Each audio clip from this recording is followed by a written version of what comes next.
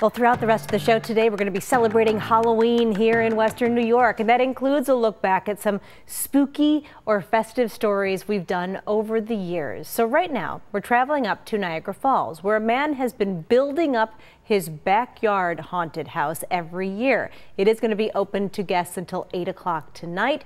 Here is what things looked like when Most Buffalo's Nate Benson checked in on the Halloween of last year. Since I was the only one who wore a mask to work today, the producer said, "Hey Nate, we're going to assign you to check out a backyard haunted house in Niagara Falls." Well, they say dress for the job you want.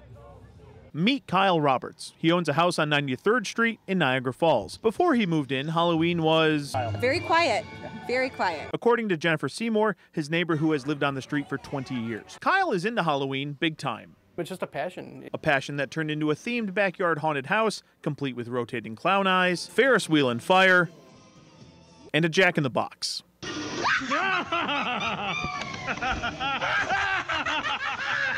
It's the fear that was most fun, really.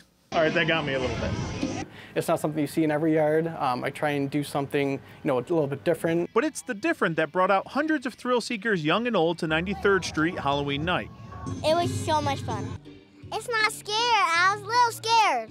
It was amazing. I love how the detail they put into everything. It's the details that takes Kyle the longest. Right after Halloween, I start the design process and sketches and some audio work, and then, yeah, we start in April, and it's just a straight build up through Halloween up to the minute of trick-or-treating.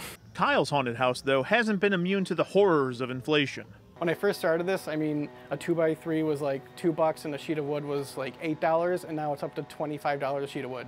So Mom set up her fortune teller's booth, not selling fortunes, but her famous almond sugar cookies to raise a few extra bucks for next year's haunt. A haunt that brings people in from all over. We have had people come all the way out from Wilson, which was pretty cool to hear. Well, you can see it brings everybody around over in this neighborhood, and now around the block, everybody's starting to do it. We love it. We love it. We went from about 25 kids at Halloween to over 200. Which at the end of the day, the most important thing to Kyle is just give people good memories. It's a good sense of community.